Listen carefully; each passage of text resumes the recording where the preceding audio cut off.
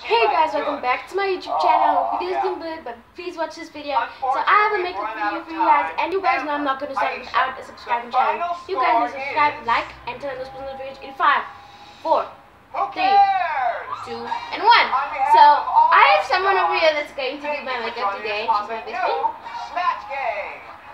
Okay, she's saying hi. So we're actually watching a movie, so she's gonna be doing my makeup right now. So hope you guys like, subscribe, and turn on those notifications.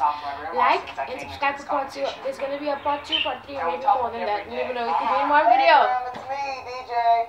We were raised in the Southern Baptist lifestyle, and I know that it was a big shift to go, oh my God, my grandson's a drag queen now. If you but my grandmother loves wanna it. use She's been one of my biggest supporters.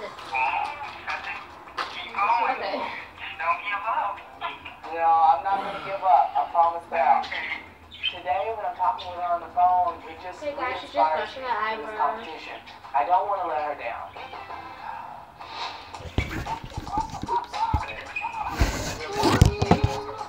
Okay, that's better. So we're back in the workroom, and the look for today on the runway is fabulous and our favorite. Oh my God. I'm the most confident right now.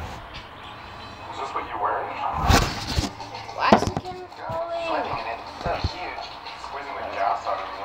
Well, imagine, this is what I wear. This is what you wear so much. This is like what, a 20... Oh, this is a 34. Oh! No. A 34 in where? This better be 34 in Europe. Yeah, this is my best friend right here. And my mom's on the other wall over there. What about your dad? Where? Okay guys, I'm gonna show you when I have all of this on my face about the concealer. So much and like stealing and he was on I will use my Okay guys, so this is how I look like now. So I'm done with my concealer. I'm kinda done with my concealer. Yeah, so I have this on my eyes, you guys. What makes a good impersonator and what makes a good female illusionist? Carmen, you should have asked this question yesterday. Right. Maybe I should have thought of the answers yesterday.